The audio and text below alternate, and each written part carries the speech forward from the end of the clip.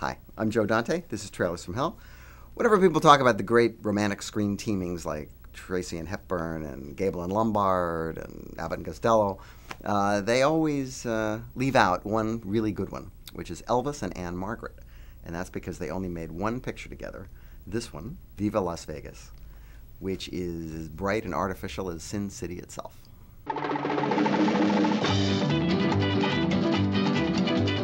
Bright light city, gonna set my soul, gonna set my soul on fire. After about 10 movies, the Elvis formula was pretty much established.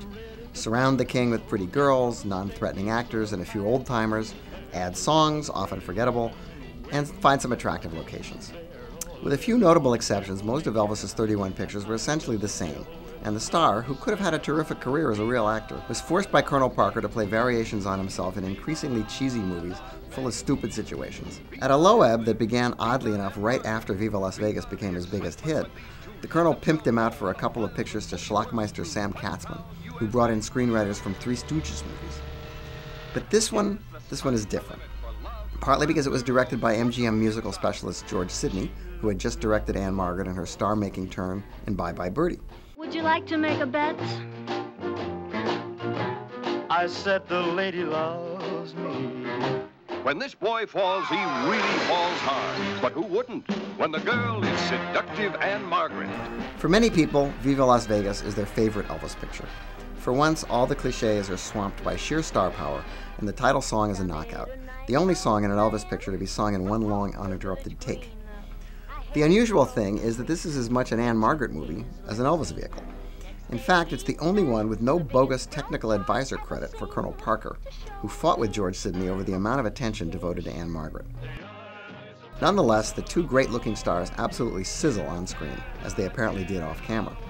Ann Margret called Elvis her soulmate and was devastated at his death in 1977.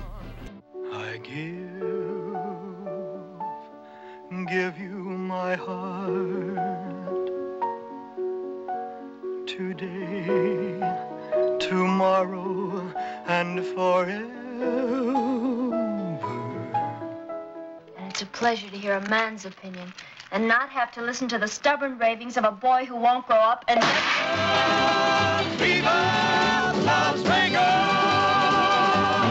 The 2005 miniseries Elvis dramatized their probable affair with Jonathan Rhys-Meyers and Rose McGowan as the couple. Look for the ubiquitous Terry Garr in one of her many 60s background bit parts. So the plot here has Elvis as a race car driver in Vegas for the Grand Prix, but he needs a new motor for his car. Amid much singing and dancing, he falls for swim instructor Ann Margret, but get this, she doesn't dig him right away. And she's being romanced by rich Italian Count Cesare de Nova. What's a poor boy to do? Doesn't sound like much, it's true, but it's a lot of fun. The production is slick and glossy, and it's an attractive time capsule of a long-vanished Vegas in the summer of 1963. But none of it really matters because Elvis and Ann Margret look like they're having the time of their lives, and maybe they really were.